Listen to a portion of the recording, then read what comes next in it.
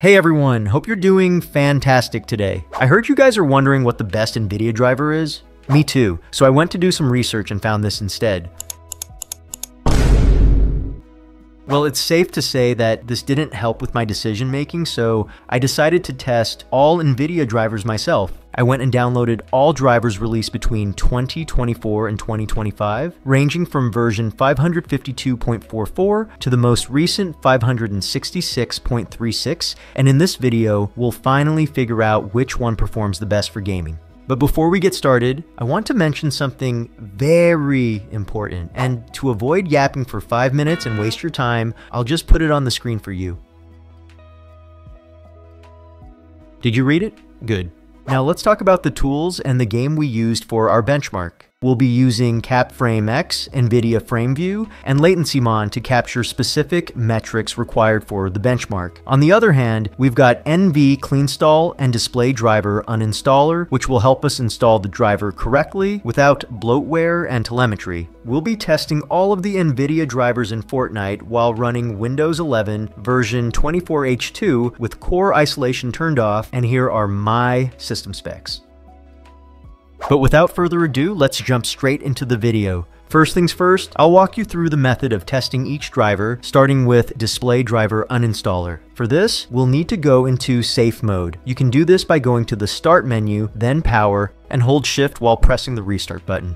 Once you do this, you'll be greeted by a blue screen. Yeah, not the bad one. Click Advanced Options, then Startup Settings on the second one, and finally press 4 to boot into safe mode. Your PC will now restart and we're ready to uninstall the old driver. Simply go to the DDU app, click on GPU and select NVIDIA, then click Clean and Restart. I recommend unplugging your Ethernet cable or Wi-Fi adapter at this point, so Windows doesn't install a new driver automatically after your computer restarts.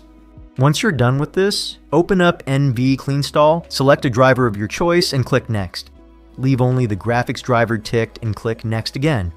For the last step, without wasting your time, we'll apply some quick settings. I already made you guys a ready package that will apply those automatically when you install the driver, so please download it from the description below. If for whatever reason you don't want to do this, simply click Next, then click Install, and you're done. Now let's get to test the drivers.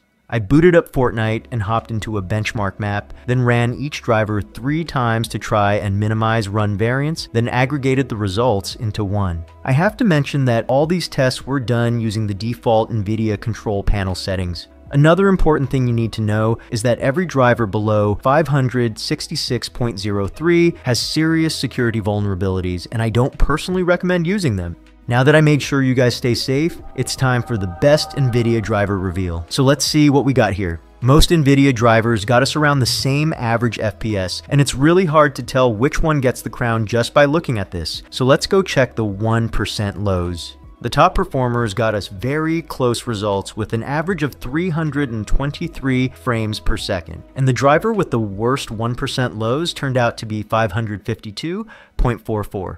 Moving on to the 0.2% lows, 566.14 gets the crown with the highest FPS of them all.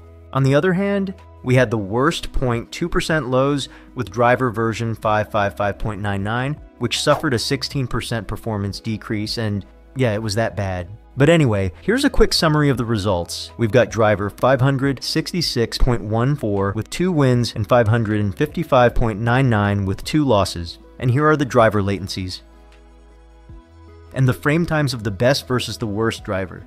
Now, let's test the winner's Game Ready driver versus the studio version, shall we? Before we continue, I just want to explain what the NVIDIA Studio driver is for those who don't know. This driver is mostly intended for graphic designers, animators, and other types of artists. It's meant to work better with creative applications from Adobe, for example. However, some people report getting more stable results in games, so let's see for ourselves. In this case, the Game Ready driver gave us no FPS boost on average, but we've got 8.3% on the 1% lows and 14.8% on the 0.2% lows. This concludes the Game Ready driver is better for gaming, I guess. One last thing I want to mention is, I know I promised to show you guys the best NVIDIA control panel settings, but I don't want to make this video too long. I'm already working on the next one where we'll go over all the settings and test what makes a difference in gaming and what doesn't. In addition to that, we've got huge news. I saw a lot of people requesting AMD benchmarks, so I went ahead and ordered a Ryzen 7 X3D, which actually arrived early today, and I'm so excited to show you guys the results in upcoming videos. I also wanted to say a big thank you for the love and support. We've grown so fast in the past few days, and I'm happy to have you guys here. Anyway, that's all folks. Please like this video so it reaches more people. Leave a comment if you have any questions or video requests, and I'll do my best to get them out to you. That's all for today's video. Thanks for watching, love you all, and I'll see you in the next one.